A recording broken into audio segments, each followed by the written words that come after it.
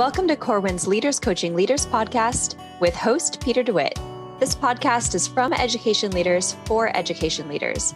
Every week, Peter and our guests get together to share ideas, put research into practice, and ensure every student is learning, not by chance, but by design. So Ariel, how are you? Oh, Peter, doing well. So glad to be here for another episode. Let's just jump in because this one is going to be a little bit longer than many of the podcasts, but it is so worth the time. So the book is Humanity Over Comfort, and we had 6 guests. Thank you very much for having 6 authors, 6 co-authors, I guess you would call them, who wrote Humanity Over Comfort. And it was just such a powerful conversation that I'm excited for listeners to hear this, because every single one of them, every single bit of it was amazing. And even though this was a little bit longer than most of our podcasts, it flew by, and they offer so many important pieces of information in an unapologetic way, but also a very profound way. And we need to move these conversations about race and equity. We need to move forward with them. And I think all 6 of them offered a very impactful way to do that. Yes, definitely. Amen.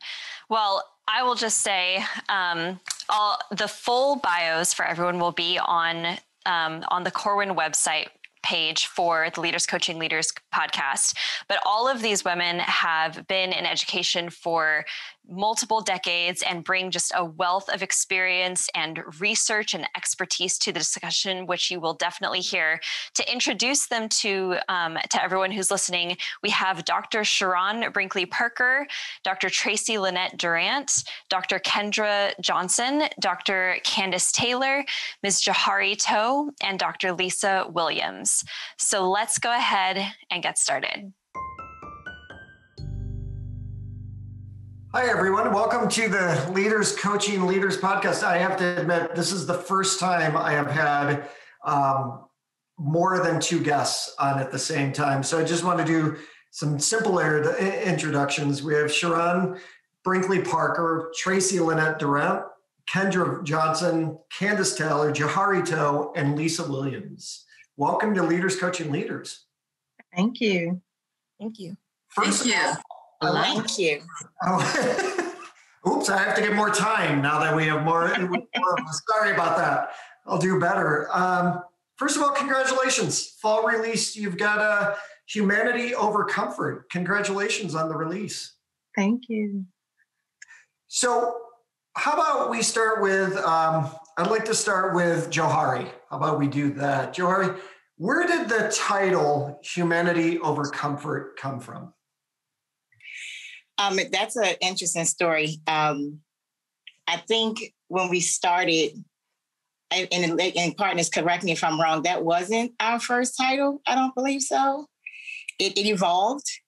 And what I can say is throughout the writing process, I think Humanity Over Comfort became a part of our mantra, because what we started to see was how it is difficult. The idea of humanity is something that, we always talk about, be human. Mm-hmm. But the idea of being human sometimes is challenging, because it requires us to be authentic and to think about those things that kind of sit in us that hinder us from seeing the human part of the world in which we exist in, especially in the field of education.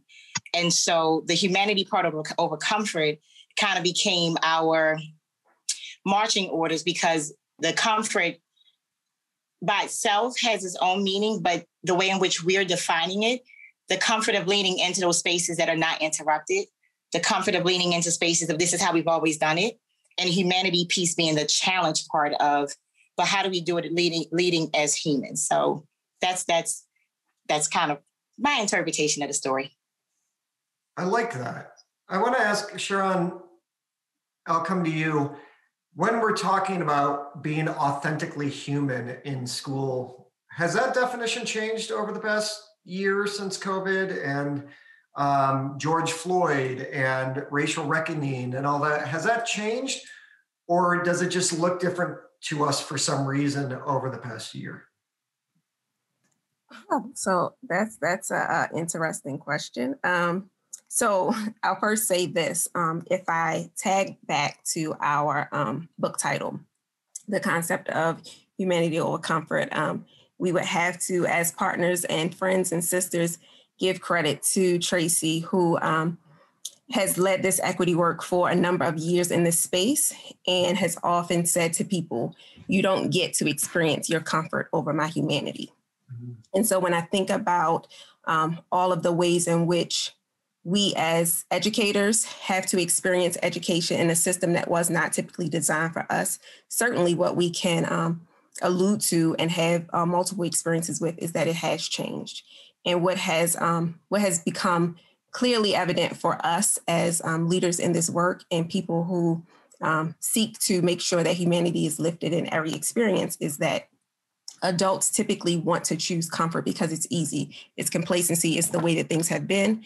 And when things don't go in a way that is status quo, it forces us to look introspectively at ourselves, our actions, the things that don't actually center students. And when that happens, people begin to think about, this concept of like right versus wrong, what used to be done versus what wasn't done, and where we are. And so what we seek to make sure that we understand in these moments, as our students are going through the tale of two pandemics, as adults are pushing through with COVID-19 and the cases with George Floyd and countless other African Americans who have witnessed the atrocities of a justice system that is not civil all the time, is that we have to make sure that we have an understanding of where kids are and what they are experiencing, the things that they are seeing, how we can incorporate those things within our teaching, and how we can be empathetic to the experiences that they're having, knowing that everybody's home life is going to look different, the ways in which they experience education as it is now and as it was, and certainly what it should become, because if nothing else, being in this pandemic should have taught us that education as it used to be cannot exist moving forward. And I can probably go on and tag my other 5 partners in all of this, but what we certainly hope to get out of this conversation and the publication of our book is that when we think about this work and being present in this work, we have to be completely human in our approach. We have to be introspective in the way that we do things, and we have to understand that it doesn't happen without community. Can I follow up? And then I'm going to go to Tracey after this, but you used the word introspective twice. And the first time you used it, I sort of leaned into it, and then you used it a second time. Do you think people are introspective enough? Or do you think that they're not being authentically introspective enough, if that makes sense? So I think 2 things can be true at the same time. I think that people cannot be introspective enough and not really think about being introspective about what they should be. So certainly I encourage people to lean in, particularly when things are uncomfortable, because it is in that space that you really uncover what is it about me that I am not feeling comfortable about? Where do my bias come in, whether those things that impact people in a negative way or a positive way? And how do I seek to bring in the cultural connection that may be distant at this moment to understand how I can be a part of a working solution or a viable solution to impact that change? I like that. I have to admit, I run a web show called The Seat at the Table for Ed Week, and we've been doing it since June of 2020. And there have been a lot of conversation about race and equity. And I do a lot of work on inclusion, did my doctoral work on safeguarding LGBTQ students. I always felt like I got it. But in the past year, I realized I didn't get it enough. I really did. And I remember, and I've talked to her about it, but I was having a conversation with Zaretta Hammond on the show. And I said some things and I was like, wow, that's my perspective coming right out of my mouth. So I get where you're coming from. And honestly, it's, you're right. In some cases it's hard because you don't always say the right thing, but it's been some of the most powerful learning experiences I've had. And I've been in education for almost 27 years or something. Tracey, I want to go to you. One of the topics that I've been focusing on quite a bit through Education Week, and I mentioned Education Week just because, Leaders Coaching Leaders is sponsored by Corwin, my publisher, and I've certainly talked about these topics within some of my books, but through Education Week, it's a week by week thing that we're doing. And we've been focusing a lot on critical race theory. And as the days go on, it seems like there's more and more pushback. And there's legislation that is being passed in states saying you can't, we are going to forbid people from talking about it. We know there's the political sides that'll talk about what they say critical race theory is, but it's really not. How is this what seems to be pushback at a time where we need to be moving forward so much more? How is this pushback working into your work that you do, especially in the book, Humanity Over Comfort? Is that a good question? Sure, Peter. So I think that it's interesting you raise this question because actually my partners and I have been having this conversation for much longer than it's been public, if you will. One of the things that we are clear about, and I think it goes to the comments that you've already heard in terms of why we decided to write the book. These are not new conversations. They just morph. They just change, right? The system that we are trying so hard in our respective work, professionally and in our collective work as partners, right, is really grounded in this belief that we really have to interrogate the systems and structures and really dismantle them, because to Sharon's point, they were never really designed for us.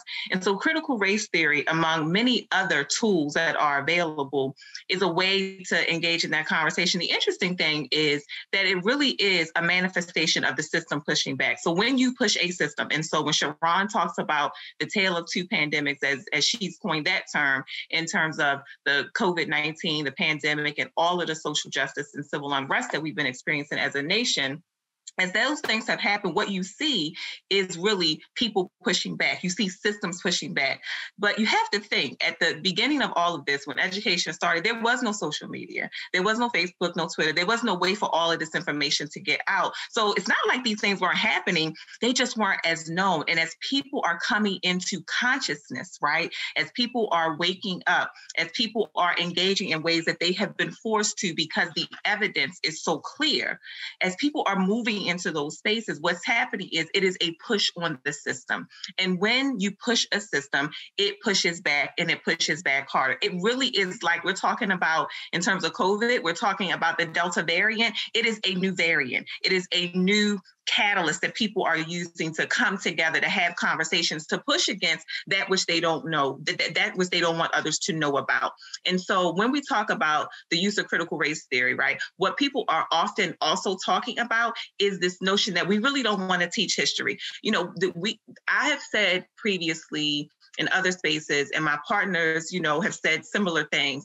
We are really invested as a nation in the lies we tell ourselves about who we have been, and about the horrible legacy that is the dehumanization of the most vulnerable of us, to include and especially Black and brown folks. Like, we're real clear about that. And so because we're so highly invested in this dehumanization, we really don't want anybody to know that that's who we've been as a nation. So the only way to shut that down is to shut down any conversation that would make it, it would make it obvious to people. It would put people, young learners, right? Education is that tool that can be used to have young learners either ask their parents some questions. I heard somebody say recently, this is what happens. People are going to ask their parents, where were you when this was happening? What does this really mean? What does this mean about what we were taught? And if that happens, it's going to blow the whole thing up.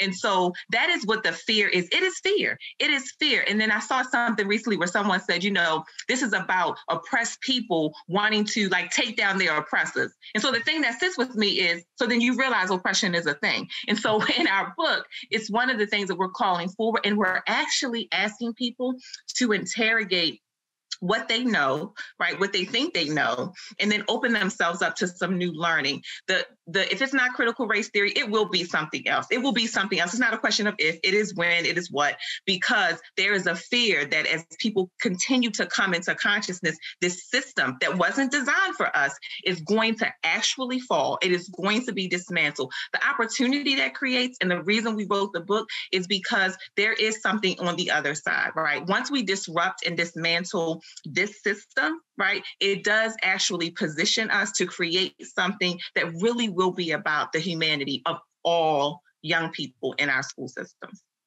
You mentioned, and I'm going to go to Kendra for this. So because I know you're all partners in learning, so I can take something you say and I can actually bring it over to Kendra, right? So one of the things that I've been thinking about a lot when I'm interrogating my own thinking is the fact that when we think about racial bias, when we think about racism, we actually sometimes we imagine, it's right wing and all that stuff. I interviewed two gentlemen who they're going to be freshmen in North Carolina at the university. So they just graduated from high school and they started the Black and Brown Coalition at their school. And they wrote a very powerful piece for Ed Week where they talked about it's more than a lawn sign. And they were talking about the fact that they were seeing all of this bias go on within their school district, even though their school district in their town was highly liberal. And people had a lot of signs about Black Lives Matters and that stuff. And they said, we're more than a lawn sign because, yeah, it's great that you've got it, but you're still trying to push your own kids ahead of everybody else from having an opportunity and that kind of stuff. So Kendra, when we're talking about all of this, it's not just about a right-wing issue, right? It is about the fact that when we're interrogating our own thoughts, just because we have a lawn sign in front of us doesn't mean that we're totally open and we're ready to move forward and all that stuff, does it? Yeah, the conversation is so real and it's so pertinent in this moment because performative wokeness is real. And what we have a lot of right now in liberal spaces is folks exercising the use of lawn signs, exercising the use of buttons and T-shirts, and sometimes donations and participation in active activities around Black Lives Matters and other initiatives. But when it comes to living these efforts, it's absent. And that's what we're talking about, the collective humanity, right? Living this work day in and day out and how you show up in spaces.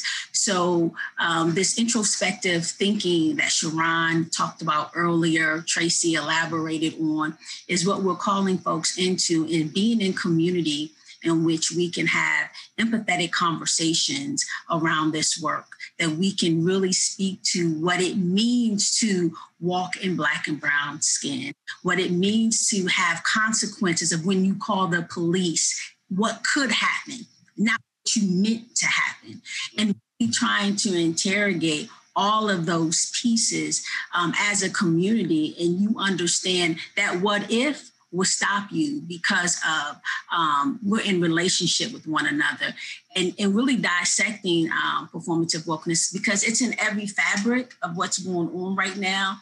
And our liberal friends with their good intentions oftentimes are unintentionally doing harm, and to invite them into conversations to really critique and see how they can self-correct and continue to do the work that they need to do in order to benefit, hopefully, those intentions that we're going to assume comes from a very good place. But we do want to see action to follow through those efforts. And lawn signs are insufficient in doing the work.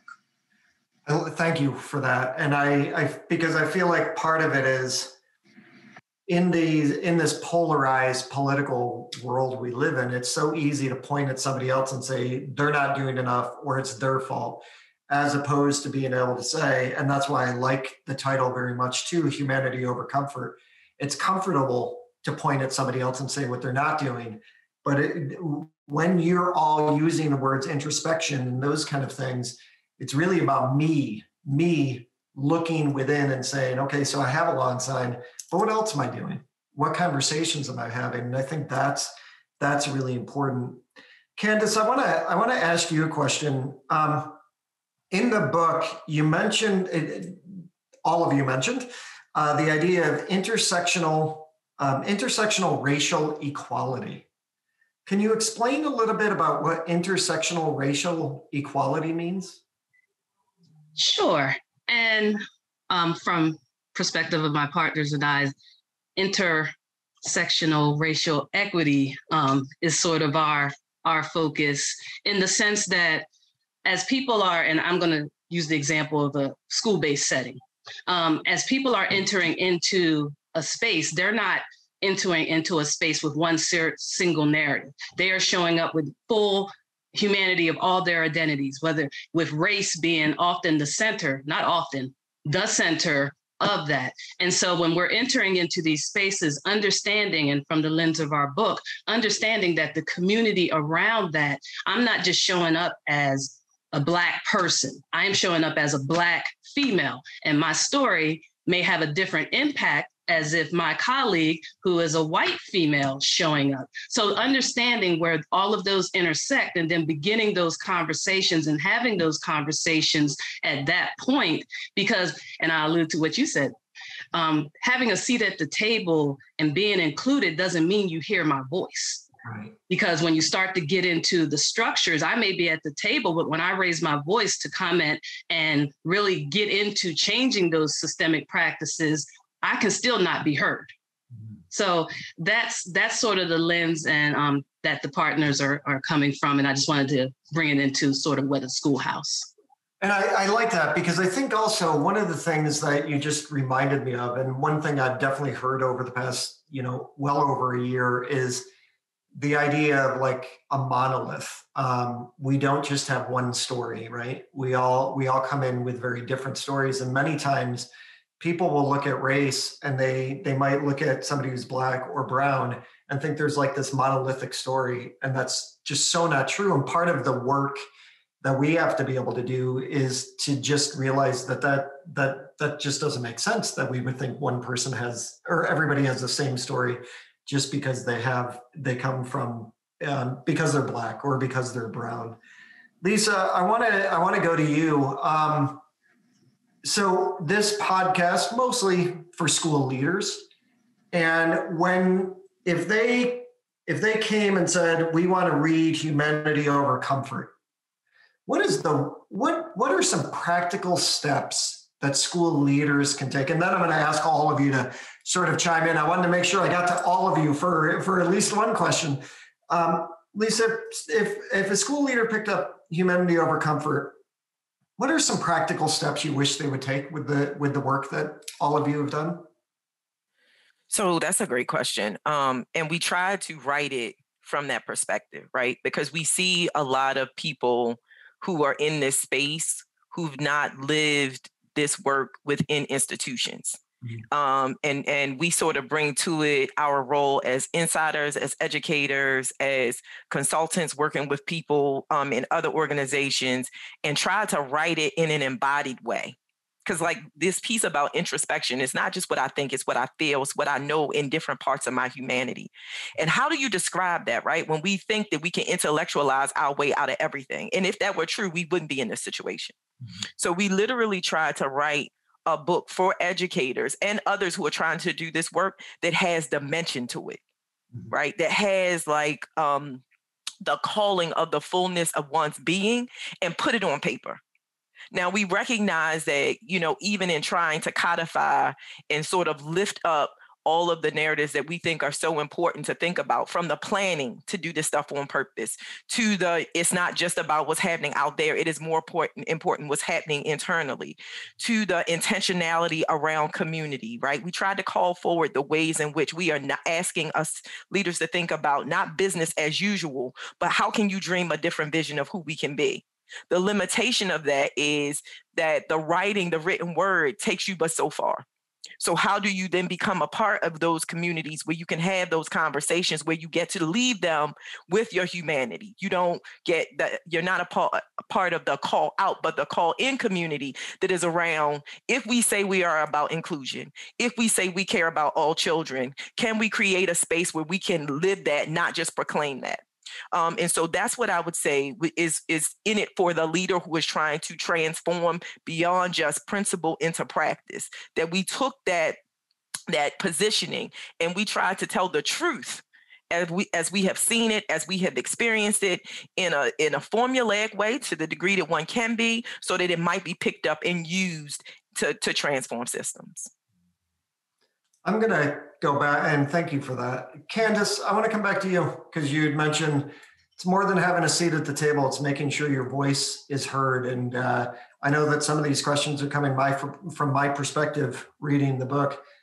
What are some questions? What's at least one question that you wish that I asked that I didn't when it comes to the work that you're doing? What are some real ramifications that are occurring in schools in real time related to the pandemic as it relates to students of color? And this is one I'm coming into the meeting already triggered people.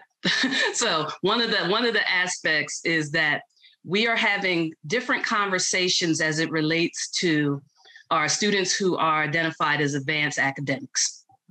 During the pandemic. For example, we have navigated the barriers of being as a Black student placed into advanced academics, because that in itself is a hard mission. But once we're there, now that the pandemic has occurred, it's almost like we're going into a backwards motion of, well, we've been out of the system, we've had learning loss, you're no longer an advanced academic student. That's one of those aspects that's starting to come out when white students are in the same pandemic. No one is having those conversations of removing them from advanced academics. So why is it that this is now a conversation that is occurring for Black students when a pandemic does not negate your inner abilities? So if I've navigated this process and my abilities state that I belong here, then that's where I should stay along with my peers, because the aspects of the pandemic, although real, should not be used as a consequence against students of color because they navigated the system differently. So those are some of the things that are happening in real time that I wish people would really start to talk about. And the same on the flip end with special education. Don't all of a sudden start identifying more Black males for special education because we've been in a pandemic. So just those types of conversations. Yeah, and I have to admit, I do a lot of leadership coaching, and there have been schools that I've worked with where I've gone in to do remote walkthroughs, and the instruction, this is not against every teacher, I want to make sure I'm not shaming anyone, but the instruction has not been sound and it has not been engaging. And yet I find out, and I've actually interviewed people like Tom Gusky, who does a lot of work in grading and assessment, and found that teachers have given out more Fs in the past year than they have previous. And it makes you wonder about the fact that when I'm doing some of these remote walkthroughs and I'm seeing classrooms that were not engaging, and then I find out that the kids are getting a high number of Fs, when maybe it's not their fault, and then they're being made to go to night school or Saturday school, that to me also creates a deficit mindset, and it creates this constant spiral that I think is really unfair. So thank you for putting that piece in, because it definitely connects to that. Tracey, same question for you. What is something that you wish I asked that I didn't? Well, Peter, if I could just pause for one moment, because I saw Kendra come off mute twice. And so I feel like she's got something really impactful to say. So if I could defer to her for just a moment, I'm really curious to see what she's going to say myself. Okay. Thank you, Tracey. Yes, a couple of times I wanted to come off mute. Two things. I wanted to comment, Kandice, on your commentary regarding intersectionality. And I just wanted to highlight the beauty of 6 unapologetic Black women authoring this book and using us as an exploration around intersectional racial equity and look at our experience, right? We're 6 Black women. We're not monolithic, right? You have to dig deeper into our experiences. We have, different geographical background. We, have different socioeconomic experience. The totality of who we are and how we show up is different. And then when you take that into how educators are going to be viewing young people coming back in the fall, it is going to be critical that individuals are not using this white dominant mindset they explore how they interact. And it really ties into the comment you just said, Peter, around what kids should be doing, what they shouldn't be doing, how we're going to score them. Why didn't you learn this? We put you in remediation. You should be identified. There has to be some processes in place for us to check ourselves, to put ourselves in, to put processes in place that are very different than the processes in place that we had before the pandemic. So these systems that we are returning to, they have to be refined in a way to accommodate a new way of welcoming students back that honors that every young person did not experience school closure the same way. And because they didn't experience school closure the same way, they should not be penalized. One way of experiencing the school closure isn't better or worse, and we need to be prepared to accommodate for how kids show up. And I think that that's something that I hope and quite frankly pray that school districts are readying themselves for as young people come back in the fall. Yeah. So, Kendra, I want to just go back because I missed your unmuting twice. So I want to come back to you and give you a second opportunity for this. How does your book help that? How does Humanity Over Comfort help that? Absolutely. So, quite frankly, it's a tool book. It's to really march you through and walk you through how you would go about that. Step one is starting with community.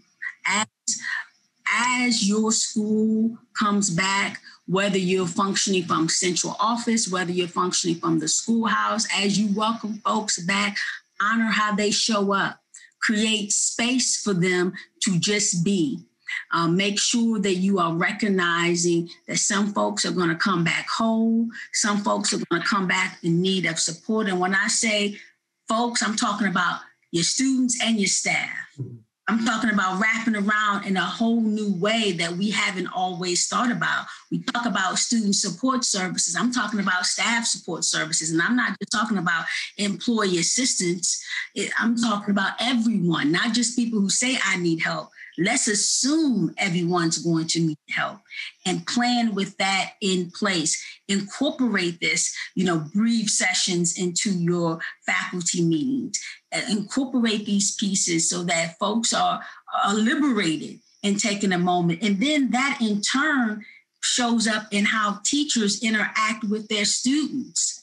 That gives then students permissions to say, hey, it's okay for me to just put this assignment down and breathe. I feel myself needing to regulate. So it's really a mindset shift. And when you're in community, you get voice around what you don't know. You are encouraged to lean into things, and then you start to build awareness, right? You start to examine when things are not going well within the school community, when there's practices that are not akin to the shared values of the schools, we can invite each other in to have those conversations, and we can hold each other accountable, to get better. So as you go through the book, we give you tools and we give you resources on how you can do that. We have case studies, if you will, for you to explore so that you can be reflective around that process. And ultimately, we are very intentional in saying that the individual's humanity cannot be compromised for the fact that other folks want to be comfortable. They don't want to be disrupted in the culture of nice or in the culture of I didn't know, or that wasn't my intent. That's really not what we do here. All of that needs to be put to the side because what we're focused on here is the humanity of each and every one of us. I think Peter, if I could connect back to the question you asked me and then connect into Kendra's point, because I think there's another aspect that I think is important that we surface before our time is done. And it really is about our own acknowledgement that there are ways in which because of the way systems are designed, if you work in organizations, if you work in institutions, there are ways you can be complicit on a daily basis, right? There are ways that you have to always be dialed in to how you are either perpetuating or interrupting all of what we're talking about. If you work in a school system, you have board policies, you have board regulations, you have things that you have to do like as a part of your job at the same time while trying to disrupt and dismantle it. So that's another like key piece. And that's the thing nobody tells you. Back to this point, the point that Kendra makes about how we design the book, there are sections on what nobody talks about. There are sections on your lived experience, because we honor, right, that your lived experience is actually a superpower. It actually helps define who you are. You have to really be clear about who you are in your person first. And that's why you hear us talking about the community building. You hear us talking about introspection and interrogation. That is an intentional use of language, because we're clear that it has to be about who Tracey is first in her person. Then it is about Tracey in whatever role she holds in organization or institution. And that is how you impact the system. The system is made up of people. The system is made up of the Lisas, the Kandices, the Kendras, the Sharones, the Joharis. It's made up of us.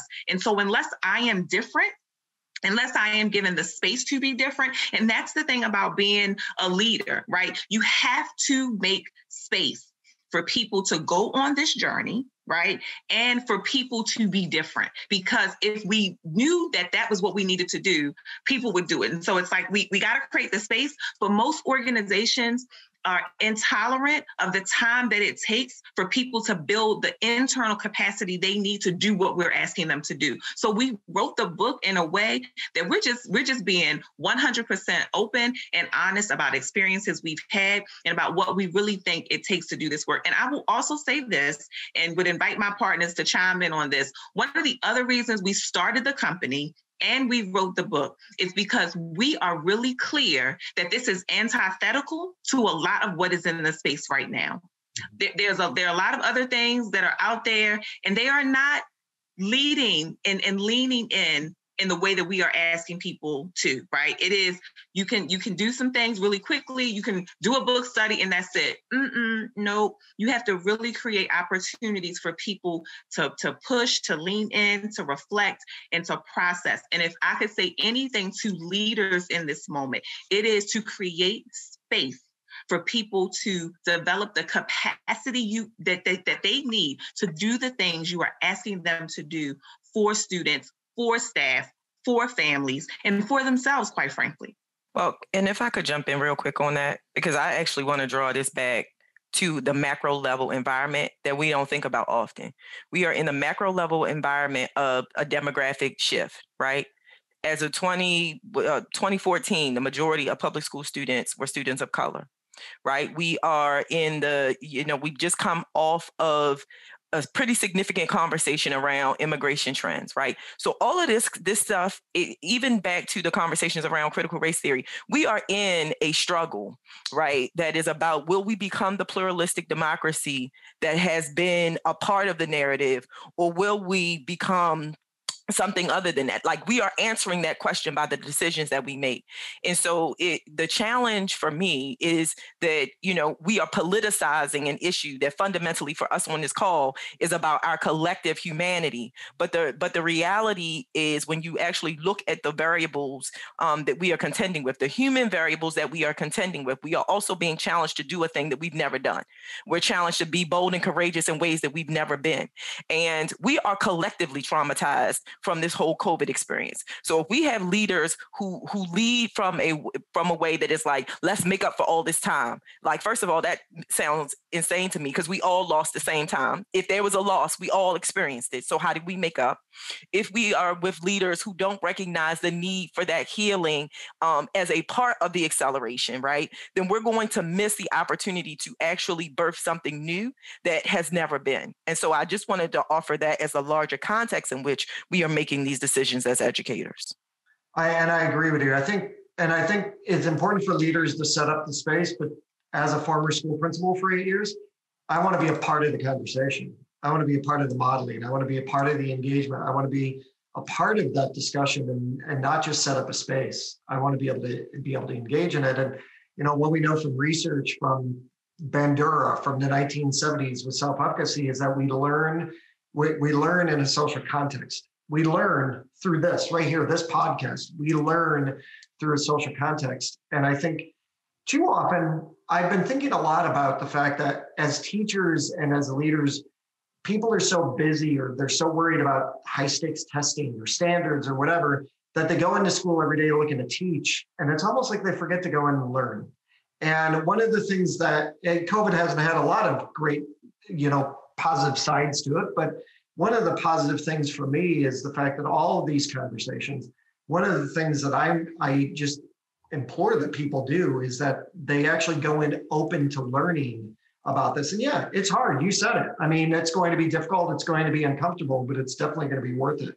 I want to end at least because I want to make sure that I have talked to all of you. So Johari, I'm going to go to you and then Sharone after you. But Johari, what do you want to say that you wish? Is there anything that you wish that I was able to talk about, or your perspective that you want to be able to engage into with all of the conversation that's been going on? Well, it's funny when you first asked that question. I now have 2 pages of notes because I think the question has evolved like 5 or 6 times. So let's start with the last one. One of the things that I say that I wish was asked, but just has kind of been sitting with me and we've had conversations about is, the fear that we have about speaking truth into why leaning into humanity worries us so much. And I think there's this dismissal of the fact that the things that we are fighting against and we're interrupting is by design. And so there is this space, like if you think about a therapeutic moment, where you can't heal from a lie, you have to heal from the truth. So thinking about exercising humanity over comfort, there has to be a space of truth telling. There has to be a space of what's the fear that we have when we sit, when we worry about really authentically listening to the voice at the table. Not speaking on behalf of the person, inviting them to the table, as Kandice said, but then really hearing it. And then that discomfort, that place of discomfort that we have because it's not our lived experience, and the permission that we have to give ourselves to stay in that particular moment. To me, I think the genesis of that is the fact that this all is done by design. So to disrupt it means that we have to unearth things and we have to say, I've been taught for 44 years that this is what education looks like. If I am reading this book, it's going to disrupt everything I've been taught. Am I even in a space that I understand I've been lied to? And I'm willing to actually move forward into a future where I have to move from spaces that haven't even been created for me because I've been lied to. But the healing can't start until the truth is told. And the truth is not told from a European cultural perspective. It's told from very different perspectives that all have value. Sharone, I'm going to end with you. Wow. I mean, it's just this conversation could go for another few hours. But Sharone, what about you? So, I'm like Johari. My hamster is running all over the wheel. We actually engage in dialogue with each other like this all the time. So if I had, I'm going to say, I'm probably one of the simplistic ones in the group. My question would just be, what are the consequences for not reading this book and who suffers? Mm-hmm. And so when you think about, James Baldwin, when he says, not everything that is faced can be changed, but nothing can be changed until it is faced. We can no longer sit in the ignorance of this is what education is. People often talk about education being a great equalizer. We all have varying opinions about that. And what I'll say, it is not the education that's being provided for me, it's the education that I seek for myself. And so if we are, as a collective group, challenging the epistemology of what is, the nature of our knowing can't be defined by what other people are putting up front for us. It has to be sought by what we seek to define for ourselves. And part of that is a disruption that we seek for all educators, all leaders, all people within this field who are impacting our Black and Brown children in a way that will be a detriment for them for years to come. And what we are ultimately hoping is that people are opening themselves up to a new nature of what is and what and also embracing the concept of community, which brings about multiple perspectives around the impact of experience. And everybody's experiences, even in similar physical bodies, is not going to be the same experience. The way that I experienced the pandemic is different from my sisters, and we all were raised in the same environment. And so when I think about that in the perspective of that, what I have to know is when I show up into a building and I go to a space of, we have to go back to what was, I have to quickly remind myself that there is no such thing as what was. We are creating what we consider a new way of being and doing. And if nothing else, we need to use the highlights from the things that we've had to do in the face of this pandemic to make sure that we are doing the best that we can for our Black and brown children. I cannot thank you all enough for being a part of the Leaders Coaching Leaders podcast, but mostly I know that the podcast is ending, but the conversation is continuing. And I hope that people who are reading or who are listening to the podcast are going to continue by reading Humanity Over Comfort. So I want to thank you all for your research, your advocacy, your education, all of it. Thank you for being here today. You did a good job, Peter. You survived. Thank you. You sure did. You were actually able to talk because you didn't get in a word with us. You were a champ. You were a champ.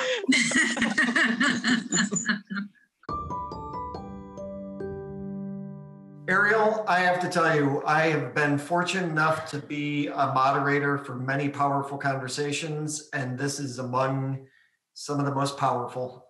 They just, all of them had so many great pieces to talk about. And I'm excited about their book, Humanity Over Comfort, because I think the title says it all. It's an amazing title because of the fact that we have to keep engaging in this conversation. And take it from me, when you moderate chats, you get into uncomfortable spaces, and it's not just because you have to interview 6 people at the same time. Yes. You get into uncomfortable situations.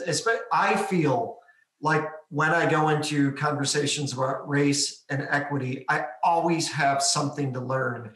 And if I never go into that conversation, I'm never going to move any further with my own learning. So the 6 of them definitely gave me so much to think about and reflect on over the next, few days as I keep this podcast. Yeah, well, and you're right. The title really does say it all. I mean, I love Tracey's quote, "You don't get to experience your comfort over my humanity." I mean, that alone, like that could have, we could have just ended there and be like, well, now let's go think about that.